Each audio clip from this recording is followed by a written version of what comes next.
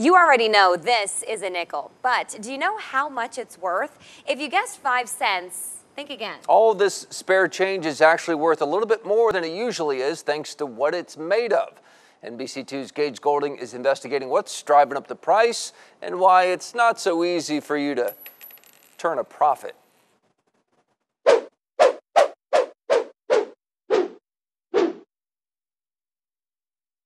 The thought of a nickel being worth more than 5 cents might have your head spinning. The coin isn't more valuable because it has my face on it, but it's rather what's inside the coin that has people seeing dollar signs. How much is this nickel worth right now? The simple answer is 5 cents. 5 cents. So 5 cents.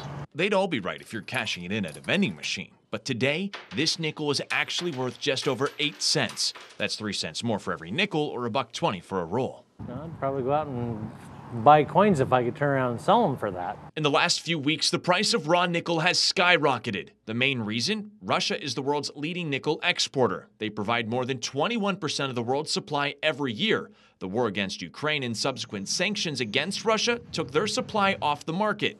That made this coin more valuable as metal than money. Wow. If there's a way to make money, somebody will. People are already hoarding nickels, but there's a catch. It's against the law to destroy coins for the sole purpose of making money, but you can for education or even to make novelty items or jewelry. Probably is. I think there probably is. There's a loophole Sure for there everything. is. Would you do that for 3 cents? Oh, heck no. No. No, I wouldn't get into that, no. I've got other things to think about in my life. Before you start digging into the couch cushions looking for those extra coins, just think of this. You need to come across more than 3,300 nickels to make just $1,000. Reporting for NBC2, I'm Gage Goulding.